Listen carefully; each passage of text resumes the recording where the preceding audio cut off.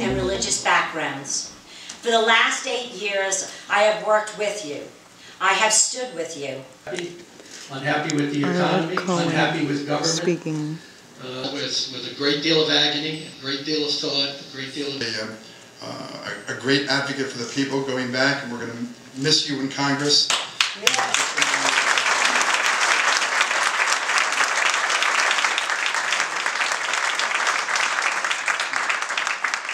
You were such a strong voice in Congress, but people seem to forget your strong voice that you had in the State Assembly when you were there also, especially on environmental issues. I know that's where you, quote, made your name.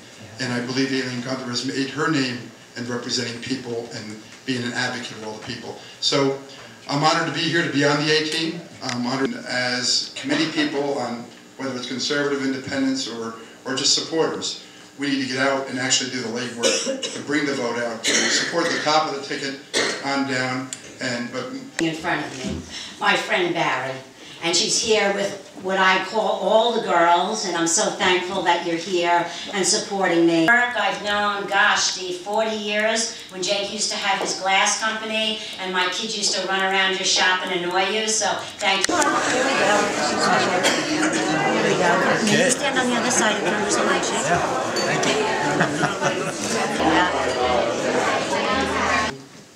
you. Deals with on the state level. Having been in Albany many times, to be in Aileen's office, to see the way that the government works there and decisions are made.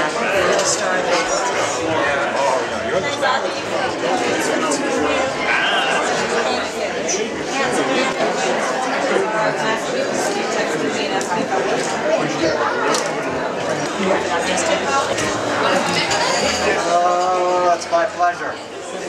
My pleasure. So do you. Yep. I know my limitations. Really? Oh, absolutely. Which is pretty funny.